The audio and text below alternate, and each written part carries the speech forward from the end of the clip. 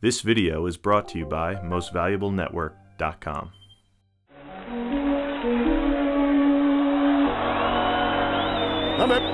I'm Mike Colacchio from Essex Junction, Vermont, 24 years old, right-handed pitcher, and played college ball at UNC Pembroke in North Carolina. Skip, Skip's, he's a player's manager. He's a vet. He's been around, the league.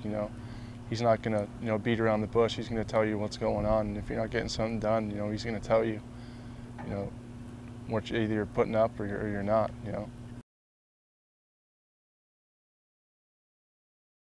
The community, it's like a baseball, minor league baseball town. There's not too much to do. That we're here. I think we'll get a good fan base, whatever.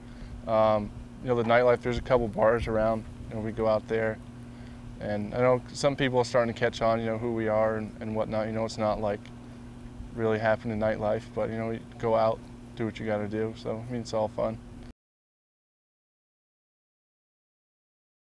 Yeah, I play guitar. Just to pass the time, because we're sitting in the hotel a lot. So, play guitar. We play Halo all the time. We have some intense duels over there. So. Well, I've been snowboarding for like 10 years, and before I came out here, I was working at Burton Snowboards. So, I was snowboarding all winter.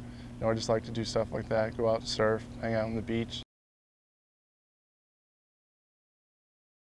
I'm kind of used to it now because I went to school in Alabama for a year. When I first got down there, I was like, this is crazy. It was so humid. I remember the first time we did conditioning and I was running, and I was like, this is crazy.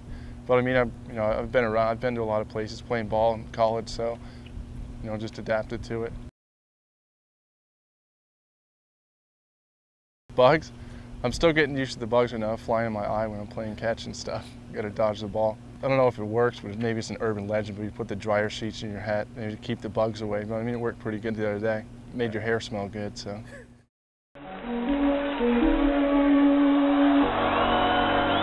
Number.